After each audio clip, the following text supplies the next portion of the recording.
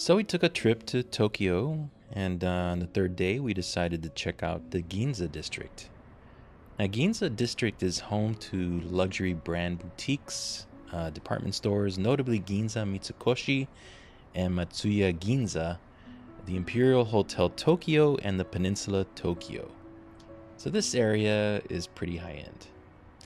Well, we decided to check out the Leica store. Leica has a store here, and it's more than just a sanctuary for pro Leica shooters. For sales or repairs, it's also a gallery. Yeah, in fact, Andy Summers, yes, the Andy Summers of the police, currently has an exhibit there. So as you can see, this is a Leica professional store.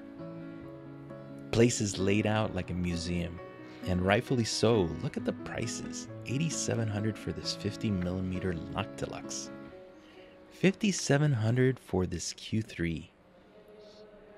Here's my M5. This one is chrome and has a third strap eyelet. I love my M5. Ooh, a Leica Flex. But this brings me to the exhibit. Andy Summers.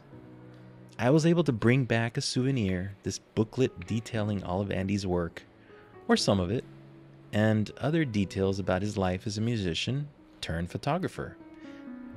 So did you know if you had $15,000 US, you could buy the Andy Summers Leica M monochrome camera? They only made 50, so they are sold out.